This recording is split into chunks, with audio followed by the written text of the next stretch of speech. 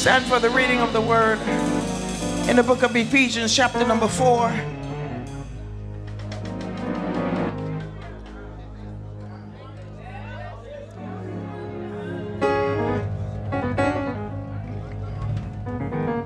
Beginning the reading of God's holy word in verse number verse 11.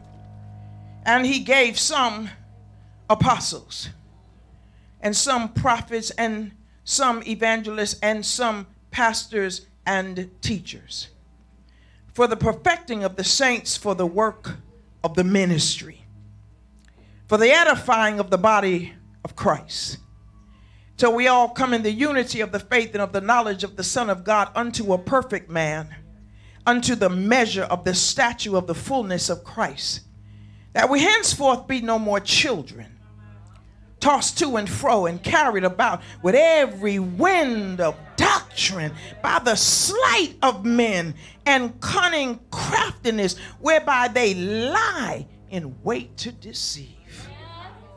But speaking the truth in love may grow up into him in all things which is the head, even Christ, from whom the whole body fitly joined together and compacted by that which every joint supplieth, according to the effectual working in the measure of every part, maketh increase of the body unto the edifying of itself in love. So far, the reading of the word of the Lord. You may be seated. One of the key words that jumps out to me in verse number 12 is the word ministry. And so let me take a moment to define that particular word to you, or what I think it means. Somebody say ministry. Ministry. We talk about ministry, and even though you may know what it is, a lot of people still are not operating and functioning in ministry. Ministry is simply the act of serving. If we were to define it, it means to work for someone or to wait on someone. The Apostle Paul's entire life was committed to serve the will of God. That's what he lived for. He was a diakonos, meaning he waited even on tables if that's what he had to do. He was a servant. Will you touch your neighbor and just say that word to them, because it's not one that we use often in church. Say, you're a servant. Now, a servant leader, as well as a servant, serves without recognition. You are not to become a servant in the kingdom so that you can be a celebrity. That is not the goal of serving. You are to serve without promotion. I remember when I was in Florida, so many things the bishop does not know. And I moved from New York to Florida. I had no idea. Bishop McKinley said, you're moving to a spiritual wasteland. I didn't know how to drive a car. There's no public transportation like Brooklyn, Queens, Manhattan, none of that. No subway. So suddenly I'm stuck. So I get a job and somebody's got to carry me back and forth until I learn to drive. And my first job was in a mail room. So in those days, the saints didn't wear pants. Y'all do remember that. Yeah. Let me say that for people that don't, understand. There was a time when saints. Yeah. So I got a job, bishop, in the mailroom, and I would fuss every day because I had a lot of pride. I got this college degree like it was a big deal. And I'm working in this mailroom, so I'm the only one in the mailroom with a skirt on, a jean skirt. So my job was to deliver mail all through the building. I had to work the little thing, put mail in, then take it out. And then after lunch, you put it in a little grocery cart, and you take it to whatever office. So I'm walking. I know what I'm talking about. I'm talking about promotion. So I'm walking, and down the hall, I had to take the freight elevator. Sanctified me. Glory to God. College educated me. Me. On the freight elevator in a jean skirt. So this particular afternoon, I'm walking down the hall and I'm mad. I'm fussing. I went to college and this is what I think. Don't act like y'all don't know what I'm talking about. And I got halfway down that hall and I heard a voice speak to me. God, I'm not talking about that inner voice. I'm talking about the kind that came from heaven I started turning around. The voice said, when will you give me the reins of your life? And I looked around, I said, surely somebody is behind me that's talking like that. Surely. I looked over this side, I looked behind, it wasn't no one in the place. And God began to speak to me. And I had to understand. I said to him, I was so frightened and humble that he would interrupt my day. What kind of foolishness was going on in my heart? And I said to him, if I have to push this mail cart for the rest of my life, I'll do it until Jesus come back. A servant, it does not promote themselves. I could stay there a minute, but I'm going to move on. This is not a job where you hand out cards. Call me.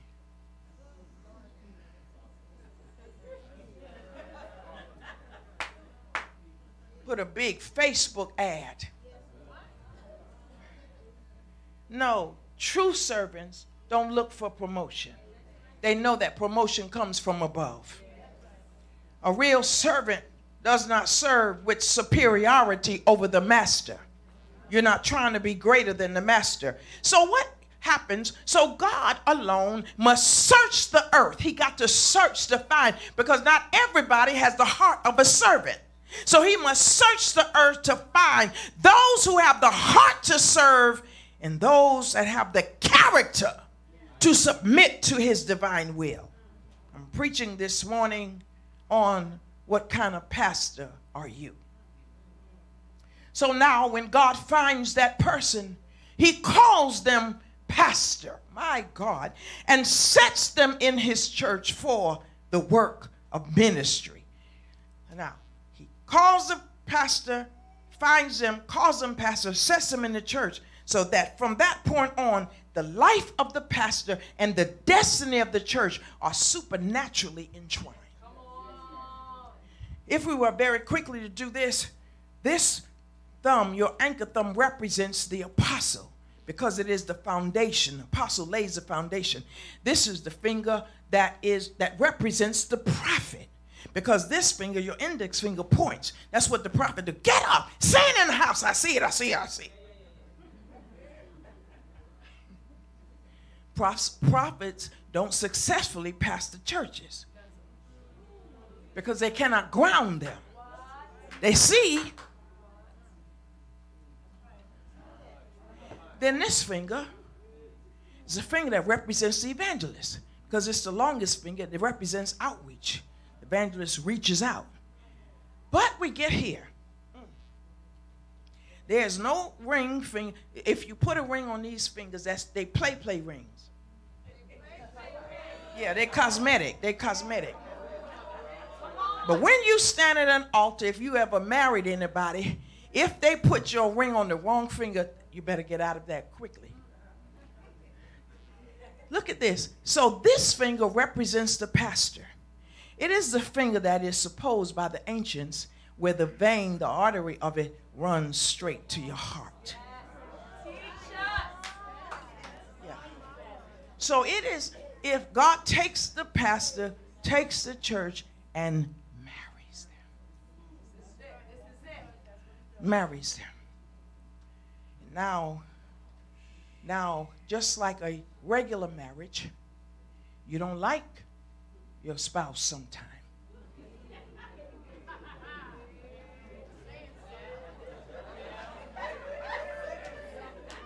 So you struggle with the pastor who is married to you.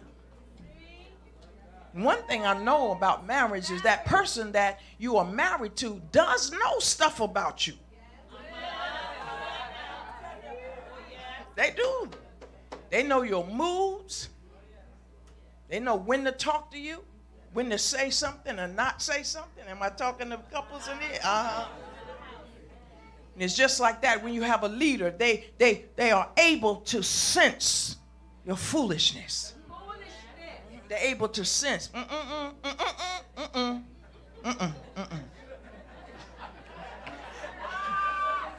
going to leave that alone. So Jesus declared in Matthew 16:18, "Thou art Peter, and upon this rock I will build my church, and the gates of hell shall not prevail." And this prophetic word became a reality in the earth on the day of Pentecost, when Peter, the church's first New Testament pastor, he preached his first sermon and received 5,000 members. My God. The church. We are the church. Look at your neighbor and tell him, we are the church that Jesus died for. The church is the fellowship of men who have accepted the Christ's offer into the kingdom and have submitted to its rule and entered into its blessing. The church is eternal and the church is everlasting. We are that church. The church is God's army of power and deliverance on the earth that is tasked with defeating the kingdom of Satan and delivering the souls of men and the souls of women through the preaching of the gospel. Now, in giving people, listen here, the church, according to 1 Timothy 3:15, is the church of the living God, the pillar and the ground of truth. The church is the apple of God's eye. It is the crown of glory and a royal diadem in the hand of God. It is purchased with the shed blood of Christ. It is the bride of Christ, the body of Christ. It is the light of the world in a crooked and perverse nation. It was purchased by Christ's blood on Calvary's cross, and the church belongs to the Lord Jesus Christ. So the church is not a social club, does not need a director. The church is not a fundraising organism. It does not need a grant writer. The church is not a political entity. It does not need a politician to head it. It is not a welfare center, so it does not need a social worker. This supernatural church of the Lord Jesus Christ can only be pastored and cared for by the fivefold ministry. It is not a church where the deacons take over. It is not the church of the trustees. But the church has been delivered to the hand of the pastor teacher. This finger represents the teacher. So, look what God did. According to Ephesians 4:11 and 12, God gave men as gifts to the church to ensure the longevity of the church and the effectiveness of the church. He took men, took people, and he gave them. He said, I'm going to give this person my heart. Jeremiah 3:15, I'll give you passages out there. He takes men and he says, I'm going to pour my spirit, my breath into you. And then he says, now you have me in you. And now I'm going to send you to represent me to the body. So when the pastor, apostle, evangelist, whatever, but the pastor and the teacher stands before you, they have been poured into. I want to stop here a moment because he takes his time to prepare who he's going to set before you. He whips us and he strips us. God help me. And he breaks us until we holler, ah, yes, Lord. On both sides. So yeah, he just don't find an individual and say, I'm going to give you my heart and I'm going to give you my spirit. After he finds him, then he has to fashion. He got to cut him. I got to cut that piece of you off.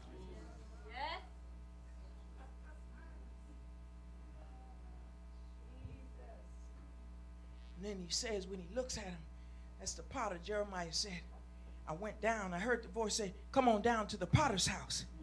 When I went down, he had taken the pottery and broke it up because he had to make it again. So when giving people as gifts to his body, to his sheep, Jesus is actually giving himself. So in Hebrews 3:1, he is called the apostle and the high priest. In Deuteronomy 18:15, Jesus is the prophet spoken of by Moses. In Luke 4:18-19, Jesus is the great evangelist. In John 10, Jesus is the pastor shepherd. And in John 3:2, he is the consummate teacher.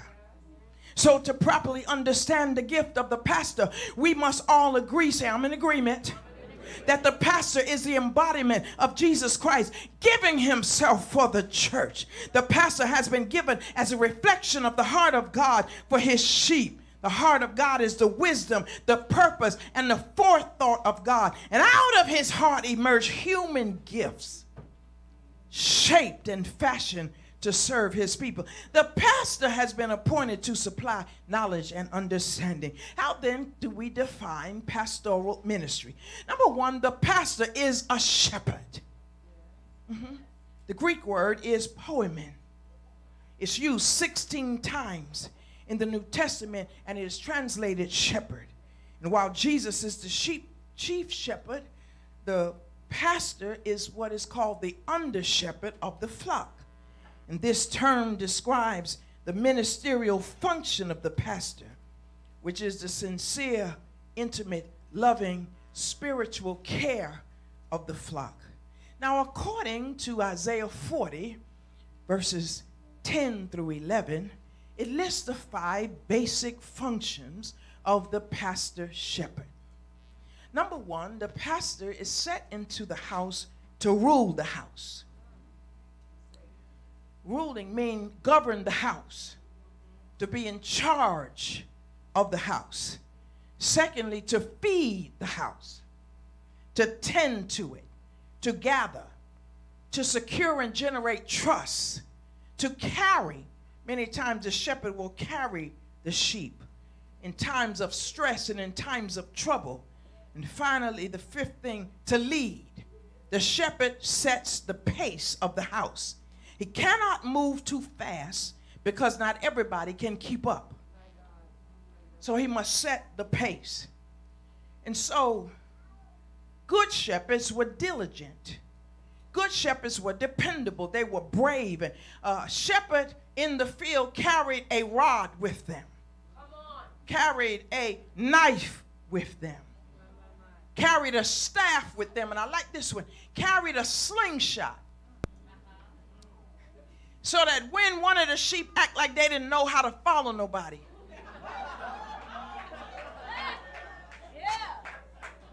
he take that slingshot.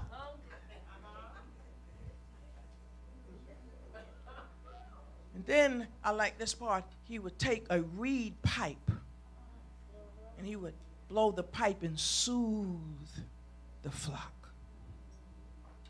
Now there are 4 types of sheep personalities.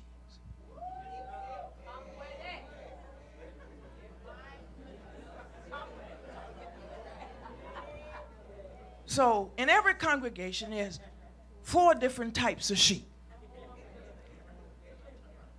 The first one is the solitary sheep. Now this sheep constantly strays from the flock and will not eat with the rest of the flock. He is the loner of the flock. Now, why is this sheep solitary? Fear of exposure is common among solitary sheep. Solitary sheep fear a secret sin may be exposed by God to the shepherd. So they don't want to stay around the shepherd. Because the shepherd might open their mouth. Sometimes you just do it and they don't even know that you're doing it. Some are merely, I like this part. Some solitary sheep, however, are just merely looking for attention. They separate themselves to be noticed. Then there is a hermit sheep that avoids the rest of the flock for different reasons. The hermit sheep strays away from the flock to avoid being sheared by the shepherd. It will do anything to avoid the clipping process. This sheep will not participate in the activities of the other sheep because it's trying to make a statement to the flock and to the shepherd. It's me. Just deal with me. They refuse to take correction and advice from the pastor. Their unclipped hair has grown so long that it covers their eyes and they cannot see that the path they are headed down is dangerous. They will influence other sheep and slow the flock down if the shepherd does not leave them behind. Then there is the wandering sheep. Am I boring you? No. Okay. The wandering sheep is the most dangerous of them all. To the wandering sheep, the grass is always greener somewhere else. So he's looking for a way out of the sheepfold. And when I was studying this, I couldn't put everything on the paper. And it said he'll look for a loose piece of the fencing. Yeah, he'll look for some kind of, way, some opening. Just anything. He'll find a way that he'll be able to escape the flock. Lord have mercy. He spends his time looking for escape and finds a way to flee.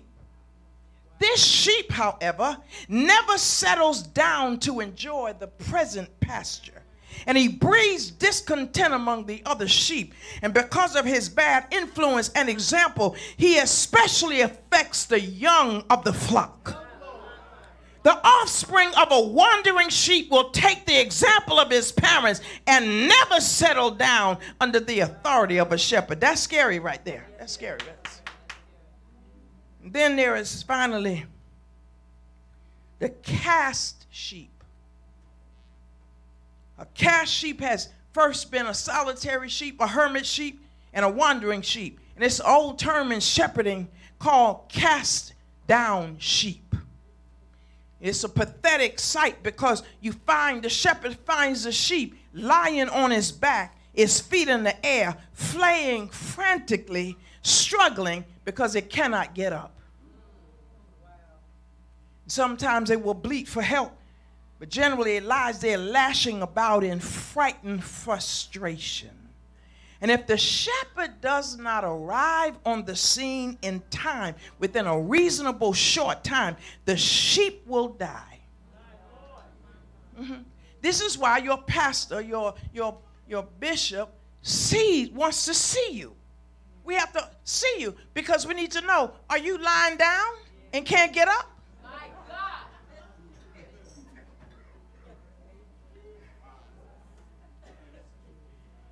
To make sure, what a shepherd does, he counts the sheep. I'm trying to get some of y'all that members to understand because you go in and out. You're here on first Sunday. You're not here on second Sunday. You don't come during the week. And then when somebody in your household gets sick or you get sick, you blowing the church line up. Oh, maybe I shouldn't talk.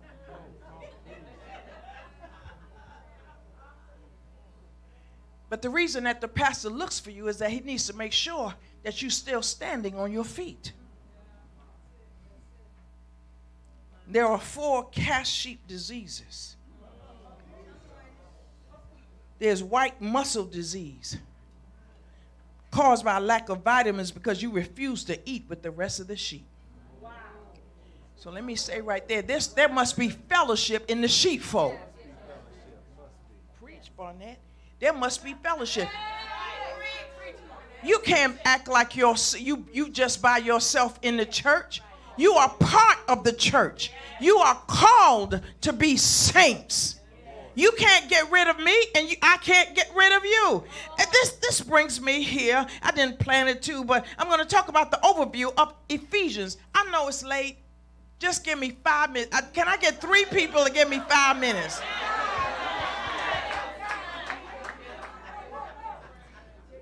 Then there's a foot rot disease. So what's the foot rot disease? It means that the sheep has been stagnant so long. And what does it? You've been stagnant so long, and you lay down. That what happens is he lays down, the sheep does, and then all of a sudden, if he make one wrong move, he gets in a position where he can't get back up. And what this does, it causes the sheep to not be quick and alert. Then there are parasites. This one really got to me. The parasites burrow into the flesh of the sheep. So there are times when your leader will look at you and see something.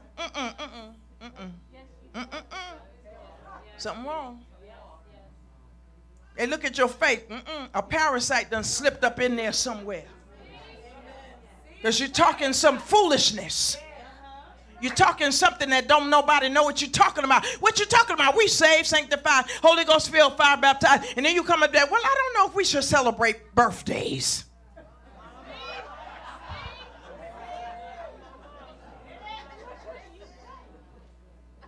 Because a parasite done got up in there. And so what happens is then there's twin lamb disease, and that's caused by low blood pressure due to stress. So what the shepherd has to do literally is to examine you. Now this is the part you don't like. You do not like personal examination. Preach. Because you're sitting here looking like I'm crazy. So he got a knife. And he's got the oil, and he's looking at you, and he sees that you're wounded. Oh, but not today, 2019. Oh, you got everything together. You're so wonderful. You just a wonder all by yourself. And you got all kind of parasites and disease. You don't even know how to come out to church anymore. You don't even know how to raise your hand because something has gotten hold of you.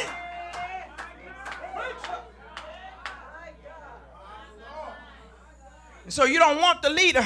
You don't want them to examine you.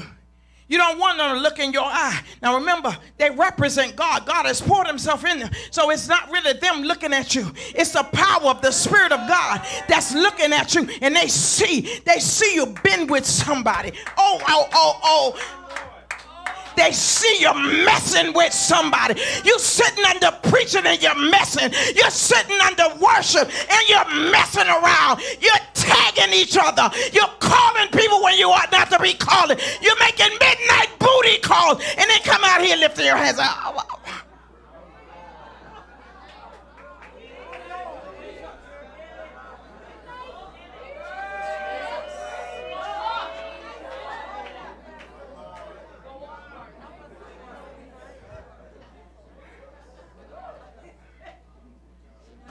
Then. You don't want the pastor to say anything. You run from the pastor. I hear the Holy Ghost. You run. You find a way to make sure that you don't never get a chance to speak to him. You run. Oh, I'm talking to people right up there in that booth. Right up there in that booth. I'm talking to you. You don't come down and greet the bishop. You don't come down and hug her and say, God bless you, bishop. Thank you so much. Here's a little $5. I ain't got much, but let me put this in your hand. No, you're trying to run out this door. Oh, what door she coming out of? Let me go out the other door so I can get in my car.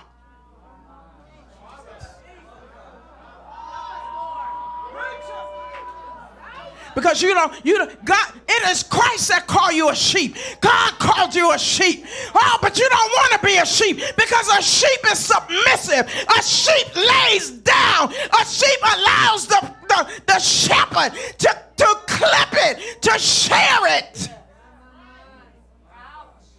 But I stand flat-footed.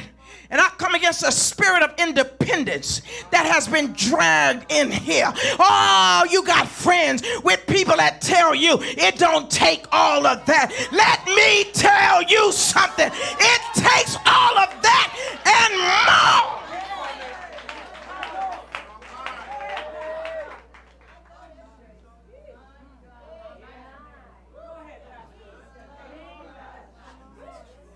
I come coming. It's a spirit. Make you independent. Like you just made up this church all yourself. You just come in here whatever you want. This not in my notes. Now you better go ahead. You better preach it. You better preach it.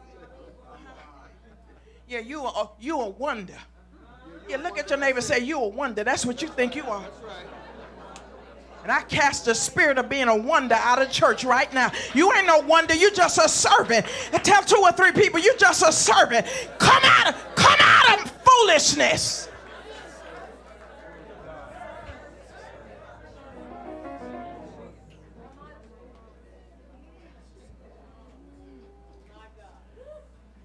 Ladies and gentlemen, I present to you this afternoon that godly parents and godly pastors are now an endangered species.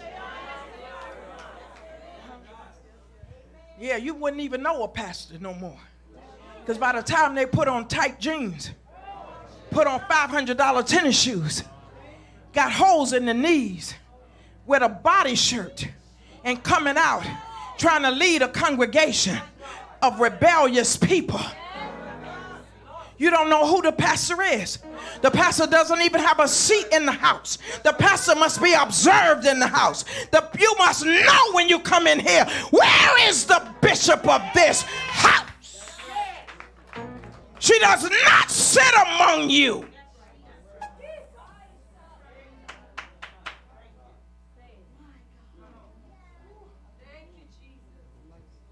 33% of pastors leave churches due to conflict with the congregation, and most conflict in the church that causes a pastor to leave is due to fewer than 8 people. Clergy divorce risen 65% the last 20 years. 71% of pastors say they're having financial problems. 37 churches are closing every day, and only 14 are being planted to replace them. This is a net loss of 8,395 churches. Let me say to you, if you have a problem with this church, go start one. Let me see how you do. Call me. 561-502-5197. I want you to go start one. I want you to go start one, and you know God ain't called you. You let them people that you boost you up. We don't have to take all of this. Come on, I saw a little room down the street.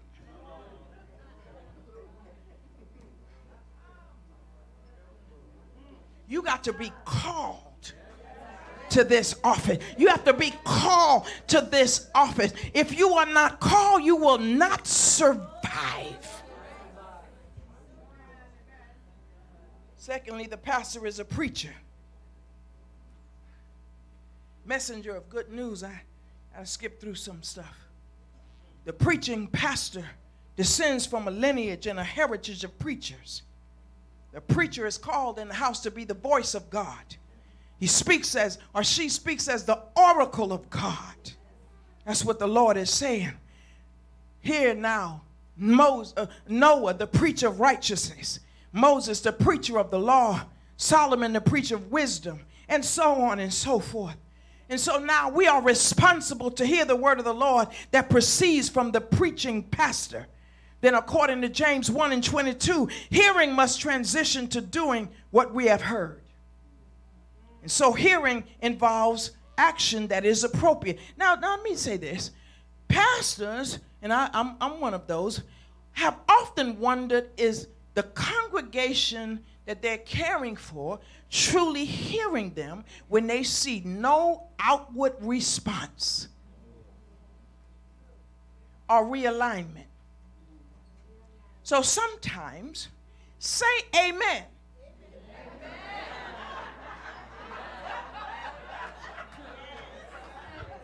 Yeah, get off your high horse, your sanctified self.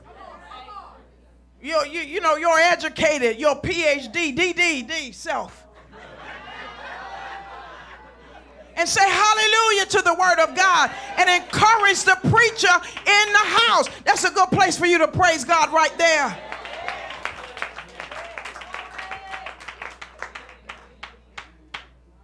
And if we do not hear the word of God from the pastor and begin to live as though the word does not apply to us, it is if you have gone to a medical specialist and they have told you and diagnosed you with a health disorder, and then you just get up, you listen to the doctor, and then you get up and you just go home and say that's all right, and you don't do anything about it. That's what it is when you do not respond to your pastor. Paul looked in our time and warned the Ephesian elders and others that the flock would be shaken because of false preachers entering in to devour the flock. This is in Acts 20. The preaching pastor must preach truth and doctrine. So the pastor is a shepherd, he is a preacher, and he is a prophet. God help me.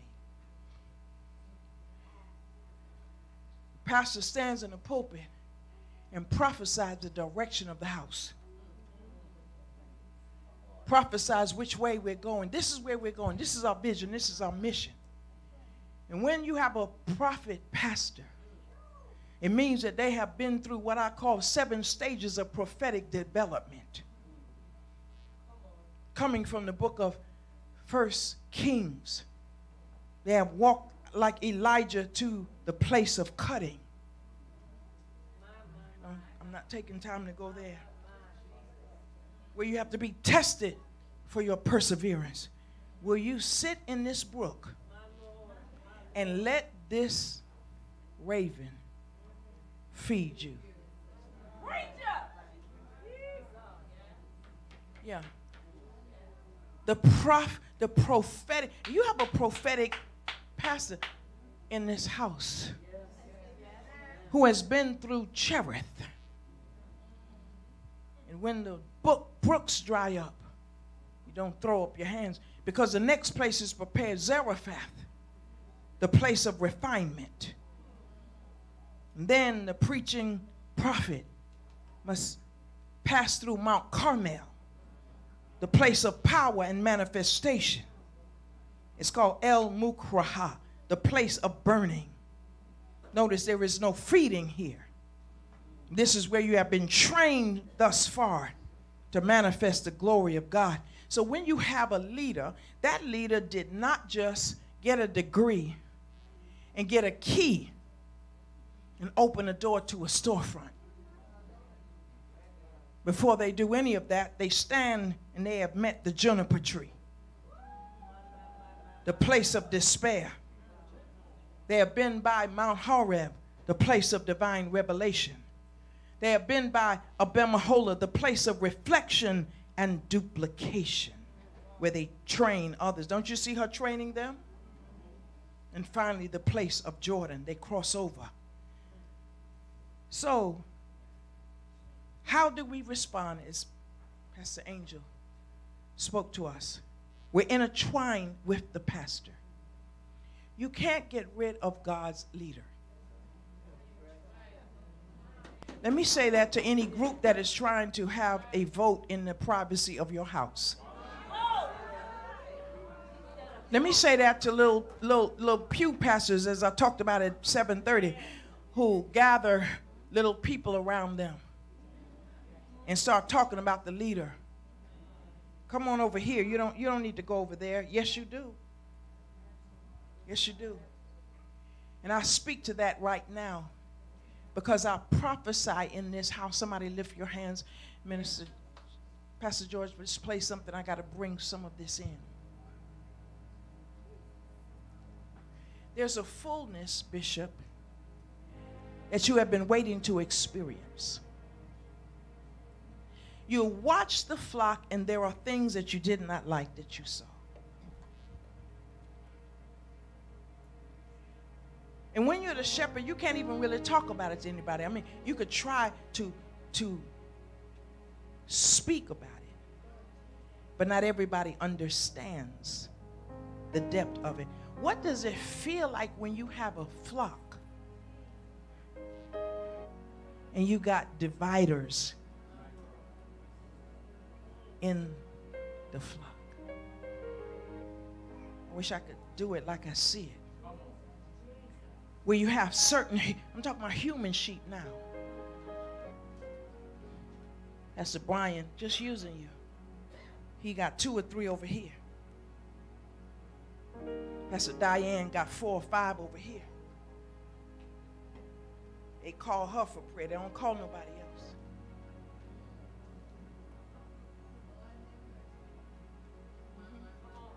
else.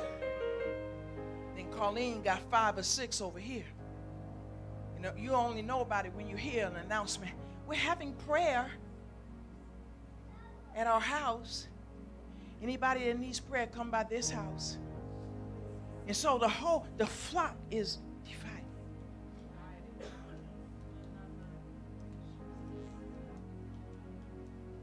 And it takes the Holy Ghost of God that the eyes of the bishop see. She can't beat you. Because if she beats you, she'll lose the ones you have gathered around you. So she had, the bishop then, pastor has to stand and preach until the eyes of the people open. And they say, wait a minute. This is my pastor. This is my pastor. Somebody lift your hands.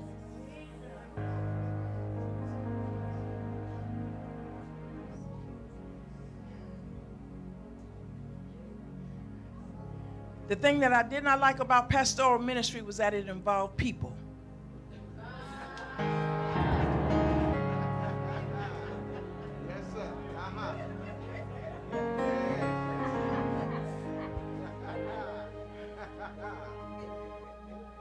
With my size 6 self, I was an usher in Elam.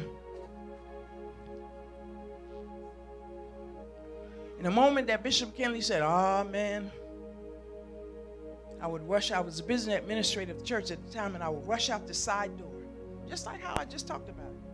I rush out the side door and I go in the office, because you know I got to count and do all that stuff. And one Sunday afternoon, this shepherd saw me.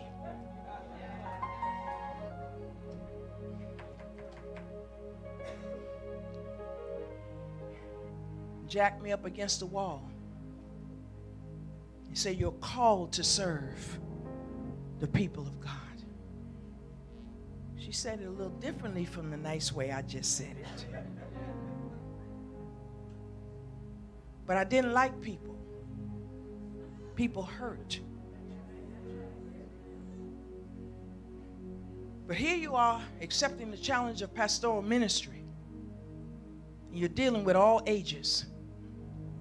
Dealing with millennials, you're dealing with varying cultures, different backgrounds, nationalities. You're dealing with choleric personalities, sanguine personalities, phlegmatic personalities, melancholies. And along with people come money problems, relationship problems, health problems, family problems. But God said, "I have poured into you,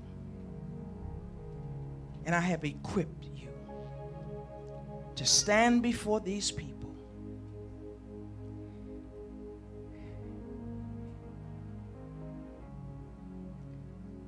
At 42 years old, Robert McKeon, a pastor, hung himself. At 42 years old, Teddy Parker Jr., a pastor, shot himself. 36-year-old Isaac Hunter killed himself. Prophet Ed Montgomery shot himself. The pressure of pastoring people that don't like you, that don't hear you.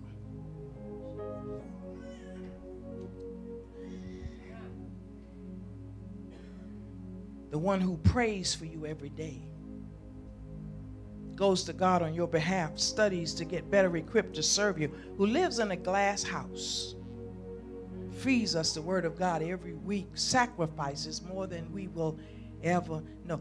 No, we question their skills. We question their biblical insight. We question their decisions and their leadership performance. And suddenly we become a personal battering ram.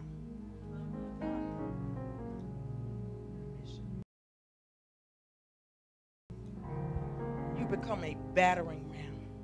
Come here, Sister Jennings.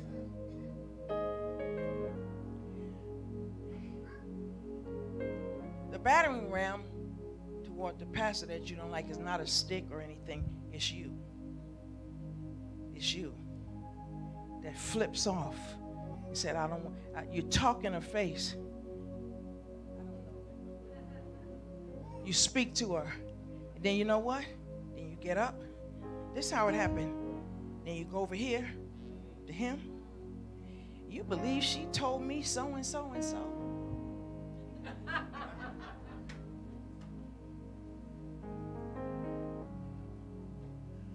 This church is growing and exploding. And every battering ram, I bind you up in Jesus' mighty name right now. Every antichrist spirit, every antichrist anointing, every Jezebel spirit, every spirit that comes against the preaching the word of the Lord, against this preaching pastor, I bind it in Jesus' name. I just wish you would just give me a little bit of warfare right now and just clap your hands.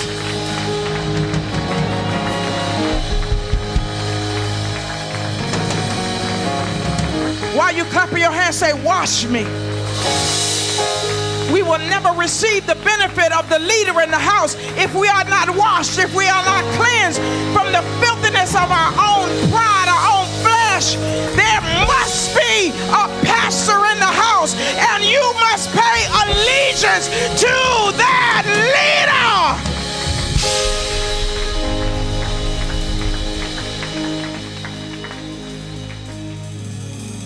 And I say to you, Bishop McCullough, it may be unnecessary, but perhaps someone is watching. Paul writes this. He has written the church in Colossus because they're going into angelology. He had to deal with that. He had to stop that heresy. And while it is on his mind, he talks about the oneness of the church. And while it's on his mind, he pins this to the church in Ephesus. Epaphroditus, what is his name? And he talks about, he said there must be unity in the body. One body. One Father. One. We must be one. And so chapter number 4 gives us an overview of how the oneness happens. And he gave some. It is referring to Psalm 68. He that ascended is the same that descended and brought gifts. In other words, he won the battle on Calvary's cross. And he brought back gifts, but he didn't bring back cologne and pocketbooks. He brought back people. Says, I'm going to establish them. I need 5. Quickly stand. The apostle, the prophet, the evangelist. I need 2 more. The pastor and the teacher. And in the language of the text, I didn't read it, but the language of the text binds the pastor and teacher together. So they cannot be separated. So he says, these are my gifts. This is what I've given you. I ascended on high. Gave my blood to my Father. Then I descended to let the devil know I won the battle. The gates of hell shall not prevail against my church, because I'm giving men as gifts. So how do you know how to treat your gift? I honor you, Bishop McCullough. I honor you, Dr. Adams. 46 years. I honor the leaders of this house. I honor you, Pastor George. We are gifts. Lift your hand and declare, I'm a gift.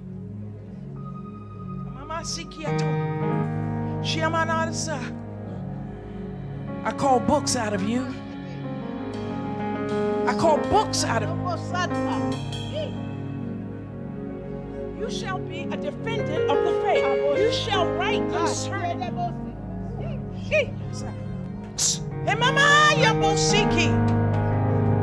Books that give us the passageway to the next level. Stand on your feet all over this place.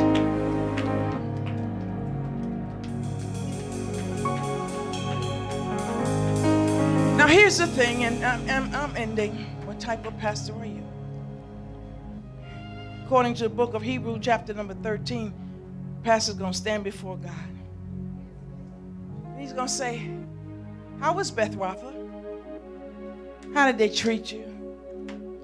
And what you do not want is your pastor to be crying. You don't want your pastor to have no handkerchief going, crying, because they got to tell the truth. Anijah gave me a hard time. Suzette gave me a hard time.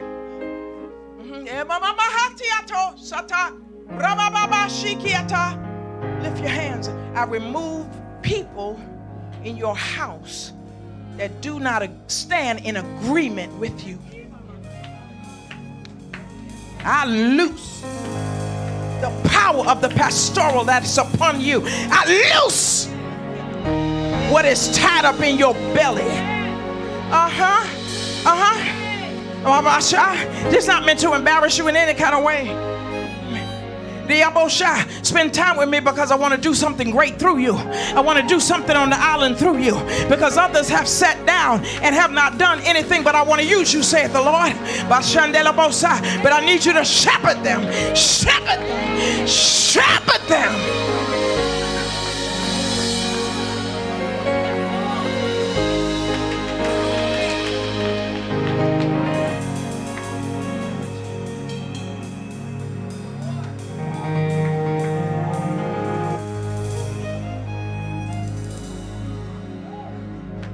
I do not apologize for not making you dance. I don't apologize for that. You're going to stand before God. You better hear me up in here. You're going to stand before God. And every word that your leader ever said to you, when they said, come to church, and you decide, I'm not coming out there, I got to study for a test. And they're saying, come. And oh my God.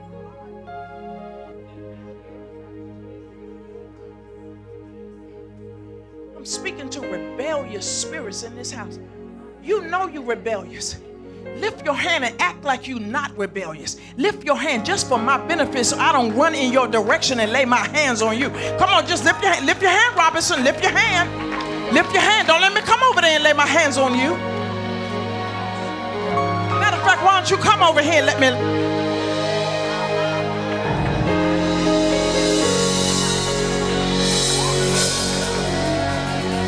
Oh, so many stuff you don't like. You don't like stuff. You don't like stuff. You got complaints. You don't like certain stuff. But I didn't call you to like stuff. I call you to train you. I call you to make you a man of God. Saith the Holy Ghost. Shut your mouth. Keep your attitude on the cross of Jesus Christ. And I bind the spirit of rebellion and resistance You're supposed to be further than you are right now. You know you're behind. God, help me, help me, help me, help me. You know you're behind. You know you're behind. You better open your mouth. You better open your mouth and say, help me, Lord. You're behind. You're behind. You're behind.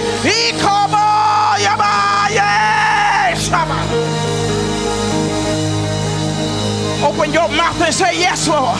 Open your mouth and say yes, Lord. Give God an eternal yes. Oh, you ain't saying nothing. You ain't saying nothing.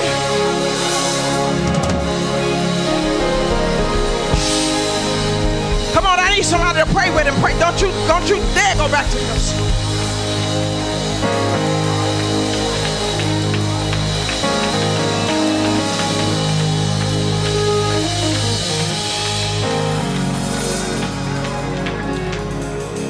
I had a pastor, finishing. I had a pastor, Adams, you know, got in a backslidden place.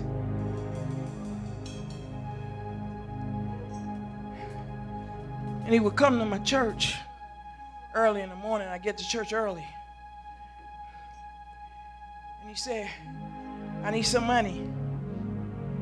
Can you give me $50? Can you give me something? Yeah. I didn't rebuke him. I said to him, because he was my pastor, I said, certainly.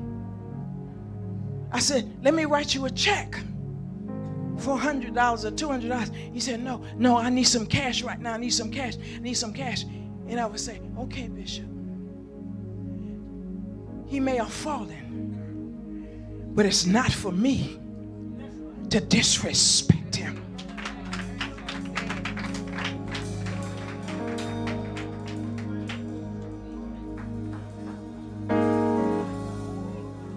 And I deal with the level of disrespect. I'm trying to get away from it, and I know I need to stop. Start respecting the house and respecting the leader of whatever house you go to. It may not be this one. Lift your hands. Father, I thank you. I want him to go on a 3-day fast.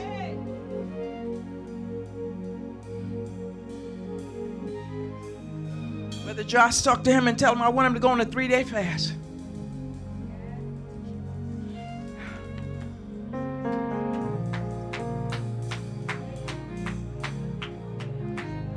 You know you need to be further in God than you are right now.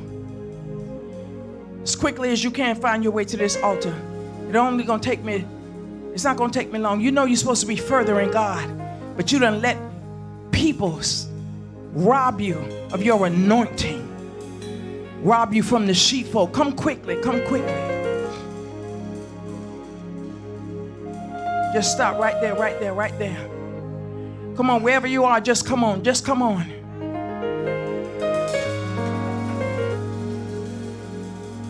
I surrender all.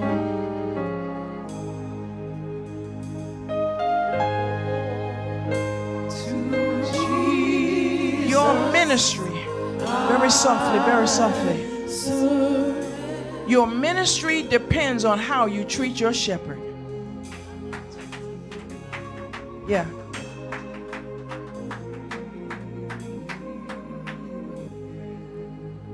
If you don't treat your shepherd well, while you're in your little baby stages of ministry, you'll never get nowhere.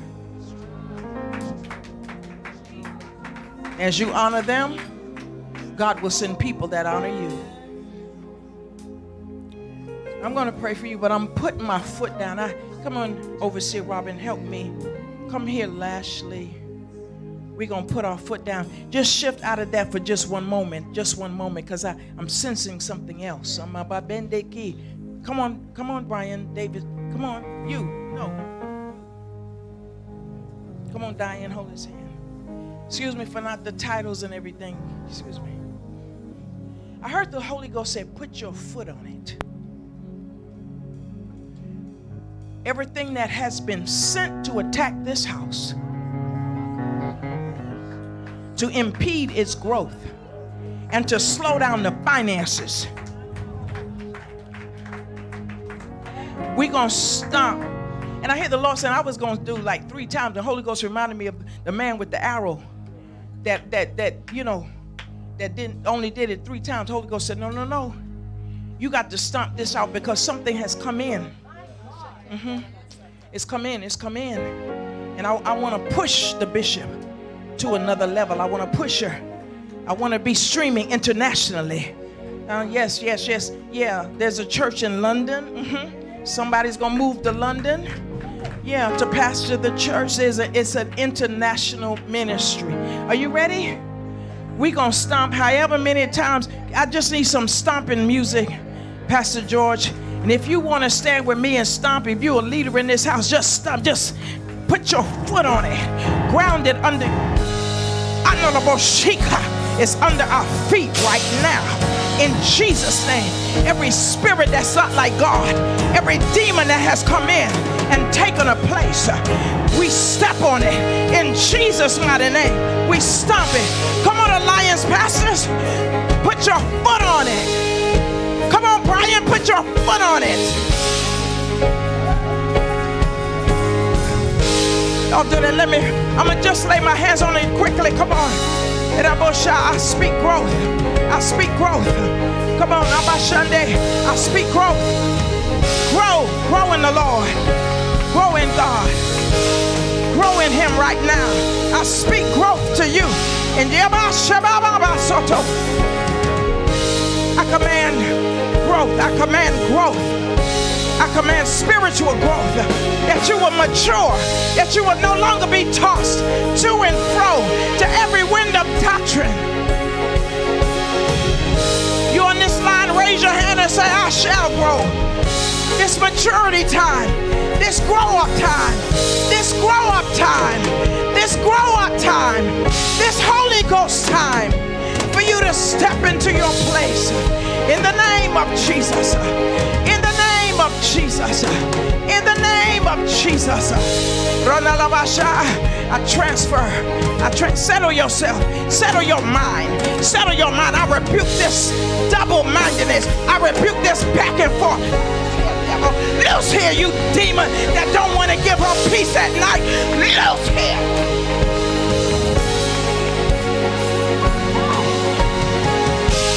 I'm gonna raise you.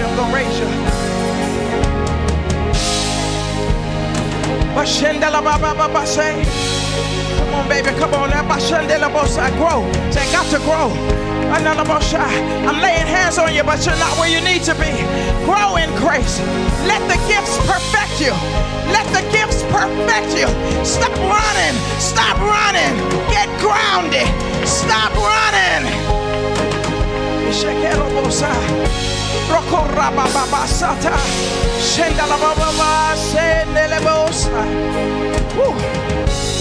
Yes, Lord. Yes, Lord. Grow right now. Jesus' name. Jesus' name.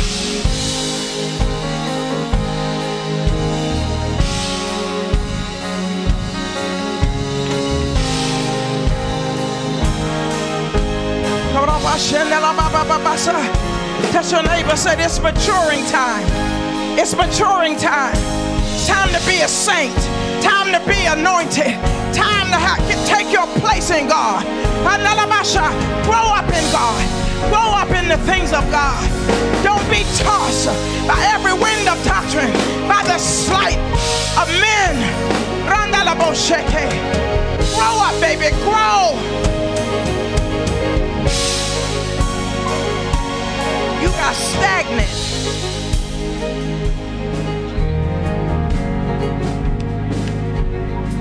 You got stagnant. I don't mean to say it like this, but game recognize game. God was leading you in a direction, but you didn't want to go that way. Yeah, you want to go another way. So you done just decided you're going to sit yourself. God. So you ain't going to do nothing. Oh, because I got a baby. I got a husband. I was preaching in London, England with a 9-year-old grabbing hold of my leg, telling my mommy, don't leave, mommy, don't leave. And I had to pry her fingers off of my leg and said, mommy got to go and do the work of ministry. What you gonna do with what God has placed in you? Lift up your head over foolishness. And I can't talk to you no more because I don't want the Lord to show me no more. I don't want him to show me no more. Loose her. Open your mouth. Open your mouth and say, yes, Lord. I need a yes in this house. I need a yes in this house. Yes. Yes to a new dimension of ministry. Yes to a new dimension. For the Lord is going to restore that which you birthed in the earth. Restoration is coming to you.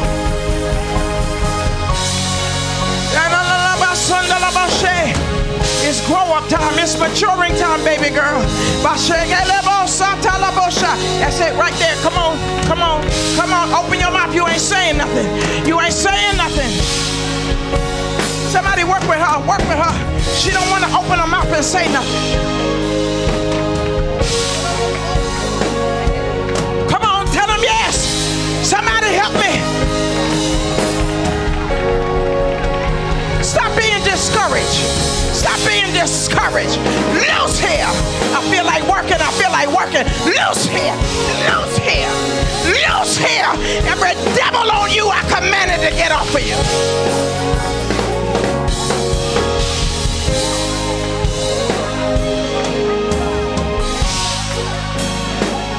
Loose here. Somebody open your mouth and say, loose here.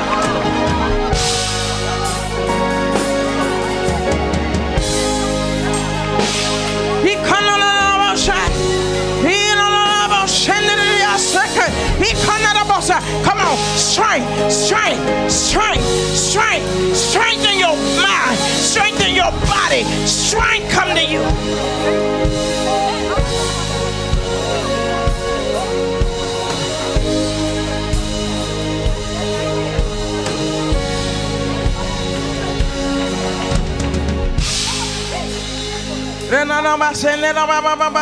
Come on, just keep me right there. Come on. I'm trying to move. I'm trying to move. Lift your hands up. Grow him up. Grow him up in grace. Grow him up. Grow him up. Grow him up in grace. Jesus' name. Come on. Come on.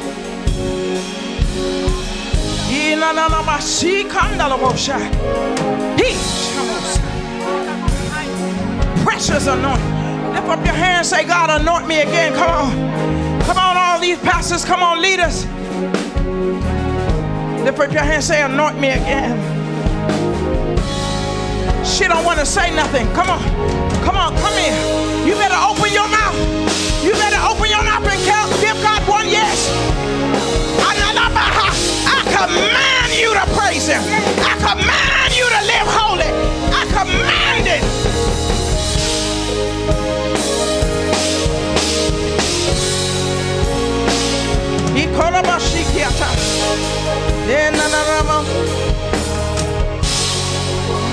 Come on, say yes. Come on, say yes. Clap your hands and say yes, Lord. Clap your hands and say yes, Lord. Lift your hands, Janice. In the name of the Lord Jesus Christ. Be delivered from low self-esteem. Be delivered from it right now. You are who God say you are. Come on, tell him yes.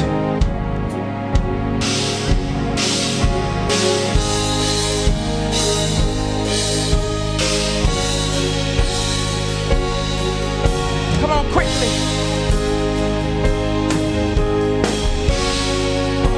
Quickly, lift your hands. Yes, yes, yes. Yeah, I see things that have stopped you. But in Jesus' name, I put a quickening in you right now. I put a quickening in you right now. You're going to make up time. I hear the Holy Ghost say, you're going to make up time. Come on, look at your neighbor and say, neighbor, I'm going to make up time. I'm going to make up time. I feel healing in the house. I feel deliverance in the house. I feel strength in the house. Somebody help me say, yeah.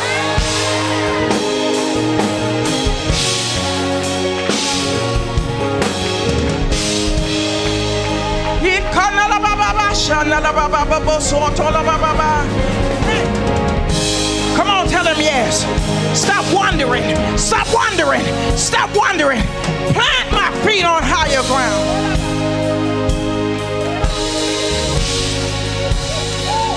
I'm going to ask the pastors to help me. Come on, pastors. Come on, help me. So we can get out of here. Help me. Come on, all of y'all tanks. Come on, Colleen. Come on, Pastor Trish. Come on, Reverend Trish. I know you're going through, but in the midst of the going through, he's there. He's there. Stop asking me, am I there? I am there.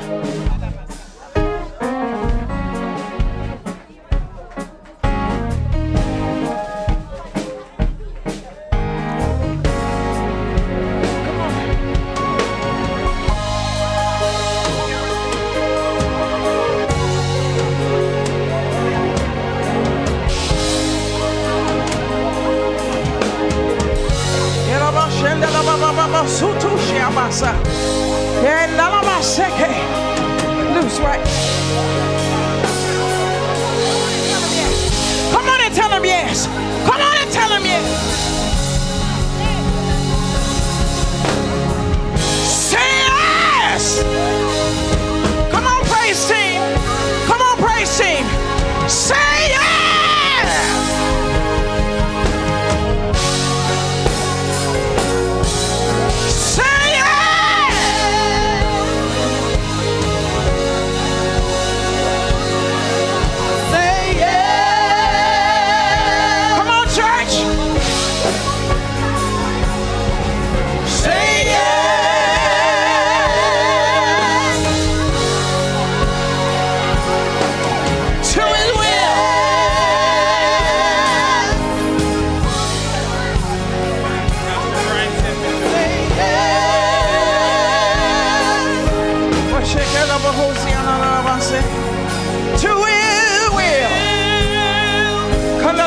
Come on, say it. Say yes, say yes, say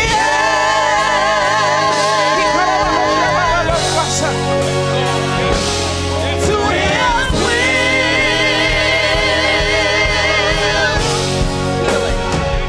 Say yes. Healing in your body. To his will, to his will. Say yes.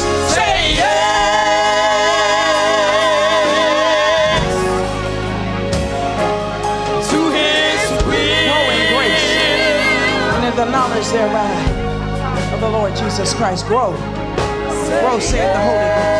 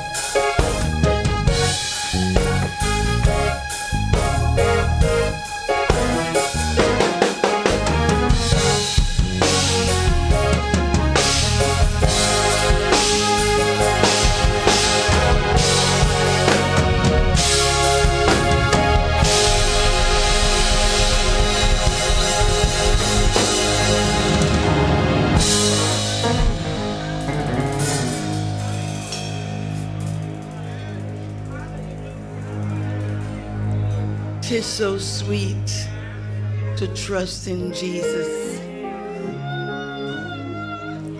just to take him at his word, just to rest upon his promise, just to know thus saith the Lord. I'm so glad. I've learned to trust him. Precious Jesus. Savior friend. And I know that thou art with me.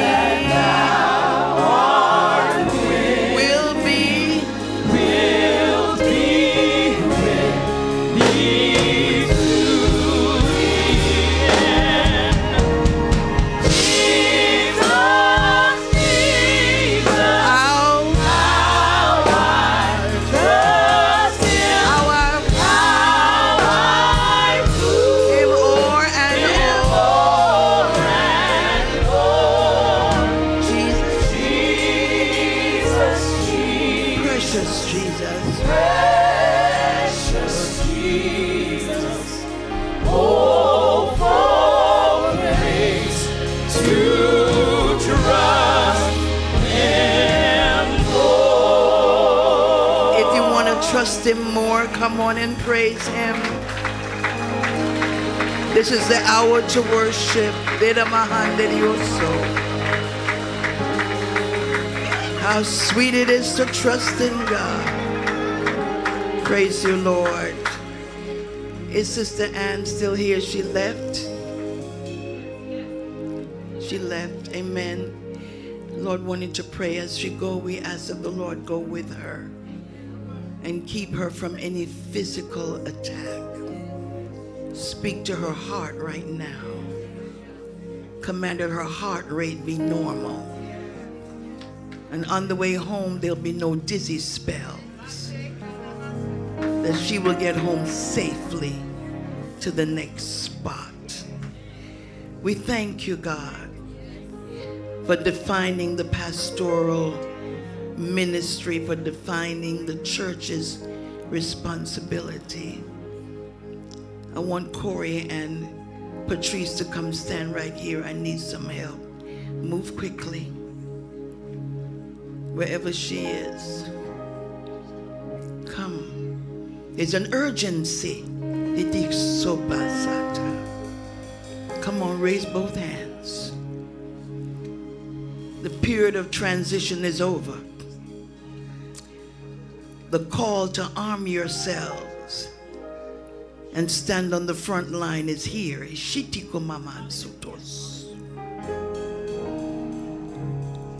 All of your energies and your passions and your desires must be now focused on being a servant of the Lord Jesus Christ. And I command that the Holy Spirit sees you afresh and anoints you fully and clearly plant your feet for effective ministry. Come up higher, mananso. Come on, shipiaku sotes. There's a didiana manahaya. Jesus, help me. Glory, glory, glory, glory, glory.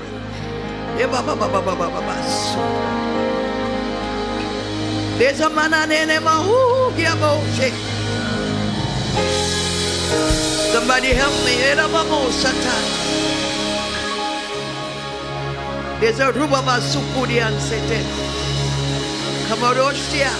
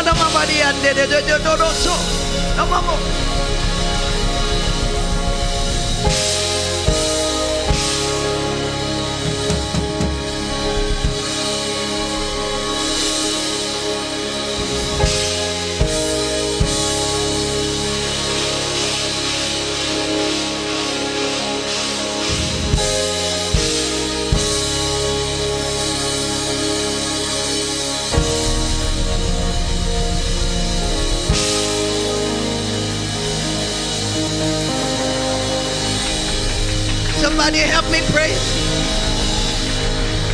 Somebody help me praise. Somebody help me praise.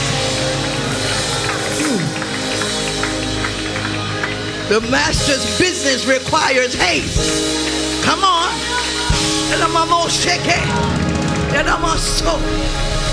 Come on. Some of us are still dilly-dallying. It's time to make your move. Come on, Rebel Shabbat. He didn't give you that much to play with. Come on. Come on. Put it in its place. Put your gift in its place so the church can march on. I dare you to praise him right now. Come on. You're too analytical. You think too well. You need to move well. Somebody help me praise him. It's okay.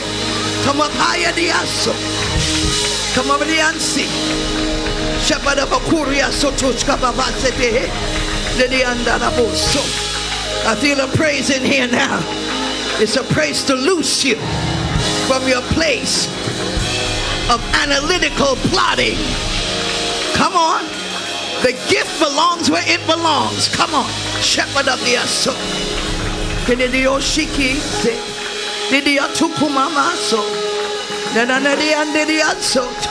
Come here, Conrad. I'm finished. I'm finished.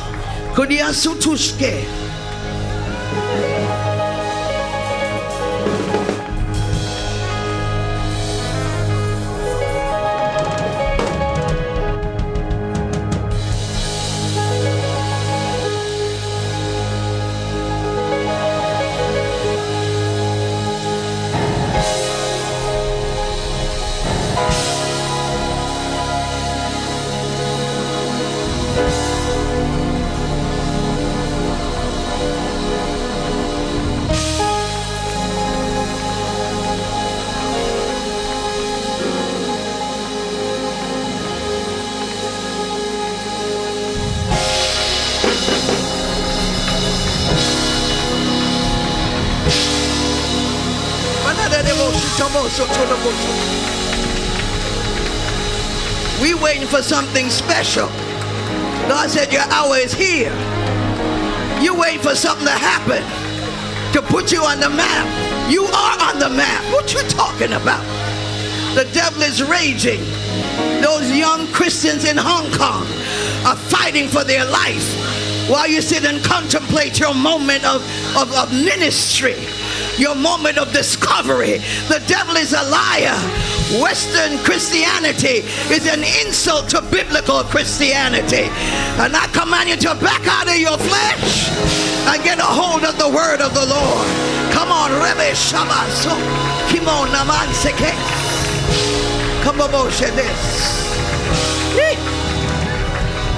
I feel a praise in the house. Come here, Nicholas. Come on. Shadia Sukubabo Sabaski. Glory to God, glory to God.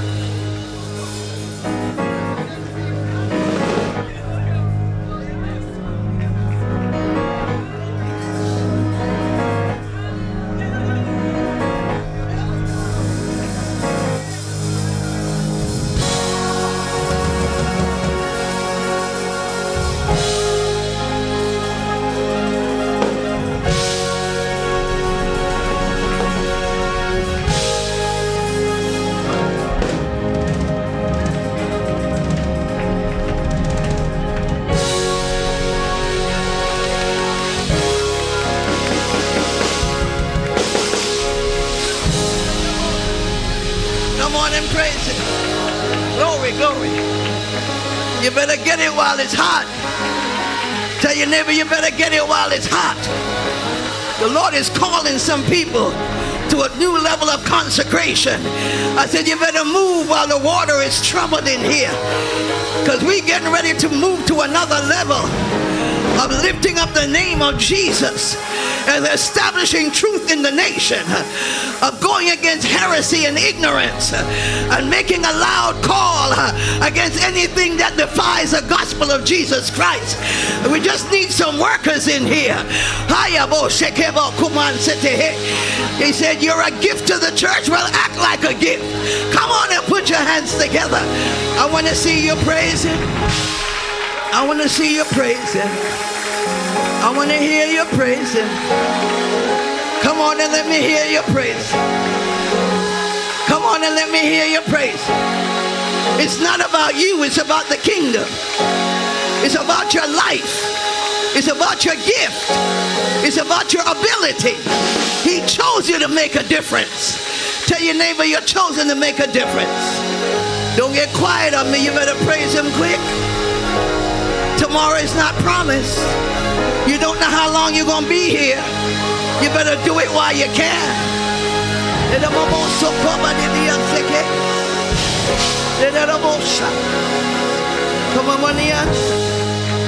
thank you, Lord. Thank you, Lord. Just hug somebody and tell them, I got the message today. I got the message. I'm supposed to be a pastor or I'm supposed to be a sheep. But whatever it is, I'm a gift to the body of Christ. And I'm going to bring my contribution. I'm going to show up for service. I'm going to show up to minister. Because my life will never be anything until I do so. I said it ain't going to be nothing. Did you hear what I said? I don't care if you go to Mount Everest. I don't care if you go to the Taj Mahal. You ain't going to be nothing till you do ministry. Hey, oh yeah, man, I'm going to say, oh, mama, oh yeah, oh, shama. Pops up, somebody help me, praise him. Just a minute. Come on and shift this into a high praise. Up. Yeah, my soul. You slowful, self-centered spirit, all you think about is yourself. When there's a world to conquer, when the kingdom must be advanced before the coming of the Lord. He's coming back for a true church, righteous church, glorious church, a ready church. Come on, put your hands together and praise him. Show up for ministry. Show up. Show up for your contribution. We got to give you a special invitation to do ministry. The devil is a liar. Come on. Hiya, man. Oh. Put your hands together and praise him for the praising of the gifts, edifying of the church, driving out of ignorance, stamping out of heresy, pillar and ground of truth, cause of Christ, lifting up holiness, taking a standard for the word of God. Come on and praise him now as we attack postmodernism.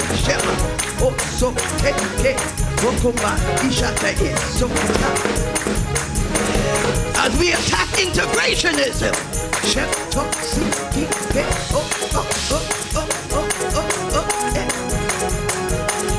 As we go after get Christian socialism.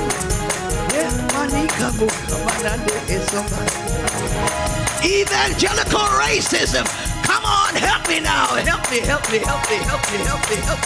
Somebody help me.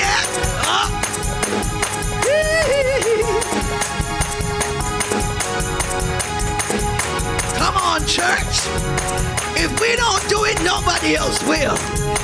Come on, take a stand against it in the spirit realm. Come on, pull it on down. Suicidal pastors, discouraged leaders, church doors being closed, people giving up the faith, coming after you now. What dare you to help me? Come on, idiot. Great leaders falling. We rebuke slander, fornication and adultery, drug addiction and alcoholism in the pulpit. Come on, help me. Oh. Somebody work with me, work with me, work with me. In the mighty name of Jesus, the church's cause must move on. We're unstoppable. We're unmovable. We're imperishable. The church of the living God. Come on. We're unstoppable. We're unmovable. We're imperishable. Church of the living God. Come on, come on, come on. Step up into territories that we won't talk about. Step up, up, up, up, up, up, up. Overturn, overturn every agenda of the same-sex community to mute the church in the name of the Lord Jesus. Overturn, overturn, overturn, overturn, overturn. Overturn, overturn. You muzzle me, but I muzzle you in Jesus' name. Hey, get your hands off the word. You can't muzzle the word of God. You went too far.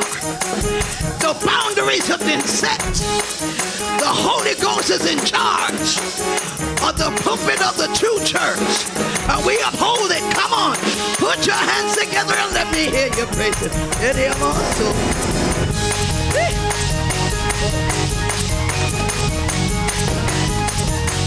Come on, church. That's up. Glory, glory, glory, glory, glory, glory, glory, glory, glory. Thank you, Lord.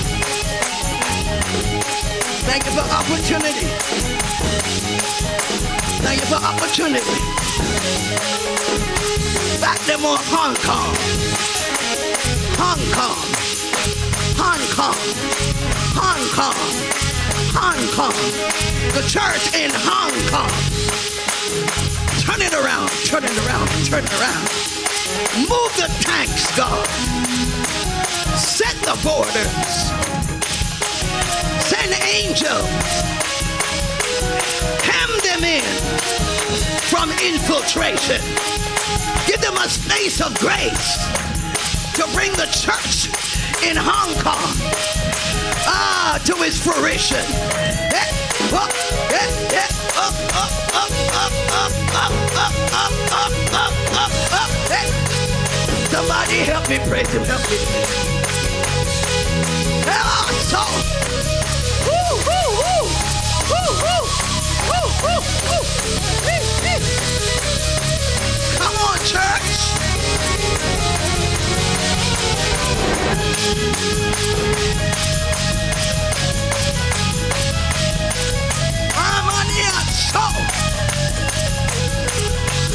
Glory, glory, glory, glory, glory.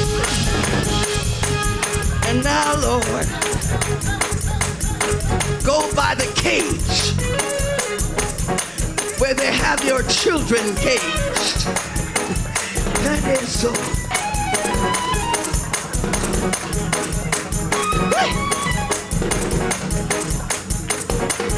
Go by the cage. Snatch the keys. Send the children back to their family. Bust it up, bust it up, bust it up. Go by the boardroom in the house on the hill and bust it up, bust it up. Woo!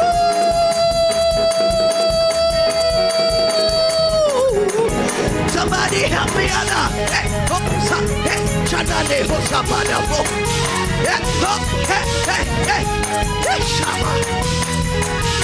take your hands off that little Mexican girl. You rapist demon. Take your hands off them little girls. Don't you touch them Mexican girls. Don't you touch their breasts or their private parts. I send a fire against you. in the name of the Lord Jesus. Somebody help me, help me, help me, help me, help me. Help me praise him. Come on. Come on, help me. Come on and help me praise him.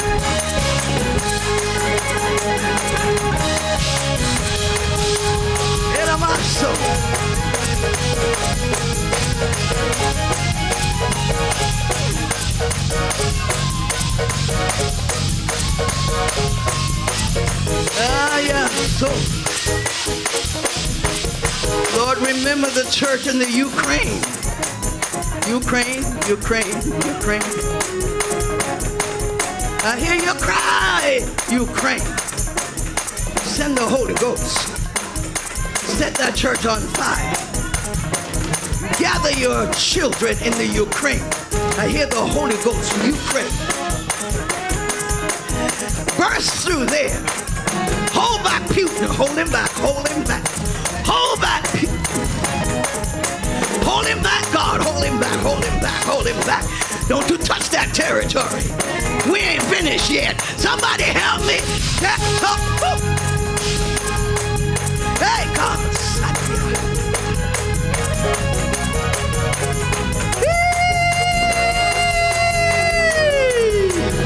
Oh, yeah, my bullshit. No, no, my hip hop, I didn't be on the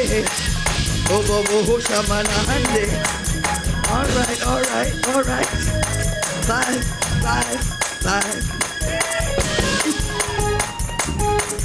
I said 5.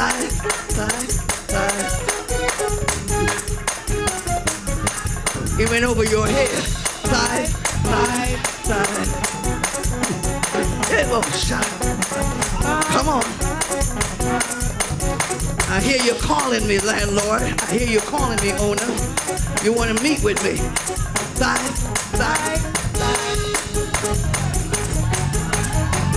Oh, God, help me. I got a meeting now. I got a meeting. I got to go meet.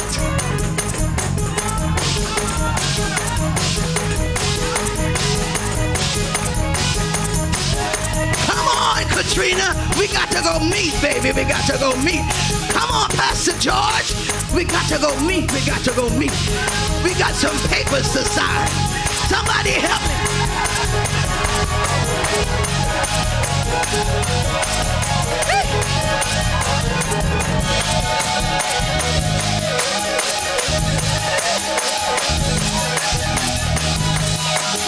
Hey. Oh, you all don't believe it, and I don't care. Somebody help me praise him. Shepherd of my soul.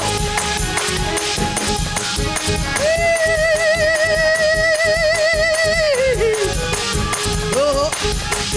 Oh, yeah.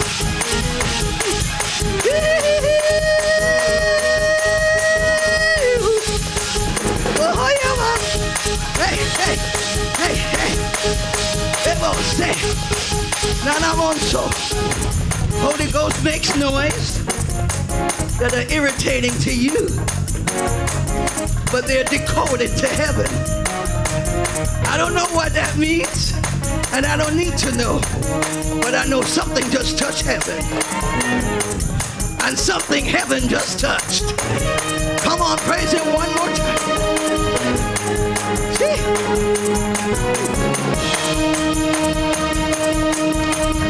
Glory to God.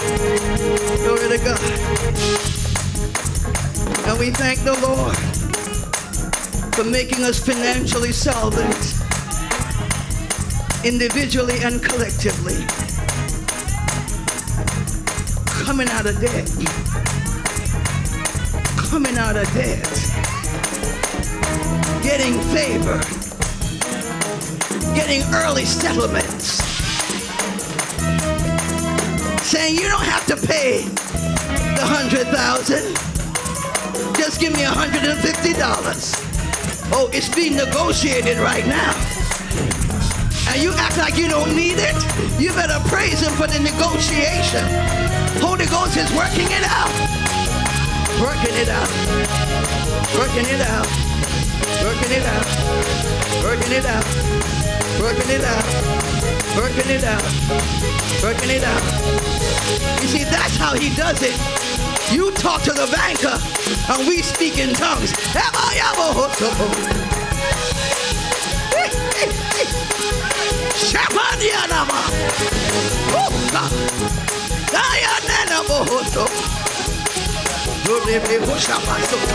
Disrupted, God, disrupted, disrupted.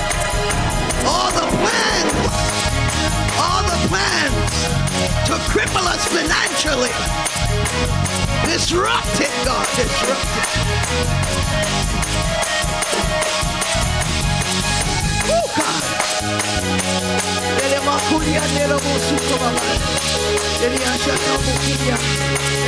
Thank you, Lord. Thank you, Lord. Come here, Michaela. Come here, Carleen. We're anointing you to go to Seton Hall. And you're not going to Seton Hall to find yourself. You already found yourself in the Lord. And we're going to put a hedge around this.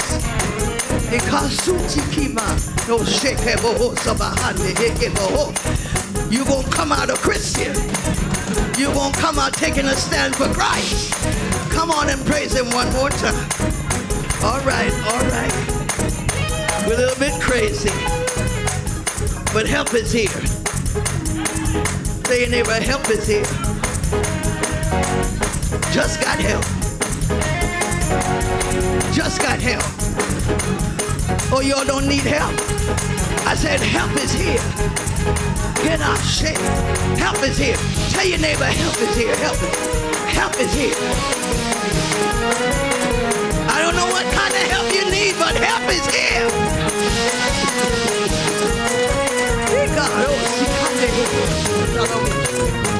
Come, Pastor Joycelyn. Come, we're going to shake hands. And you're going to do it 1, 2, 3. 1, 2, 3. We're going to shake her hand.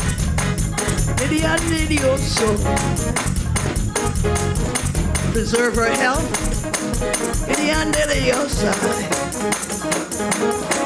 Preserve her mind. Hold up, hold up, hold up, hold up.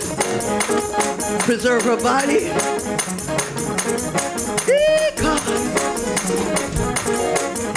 That house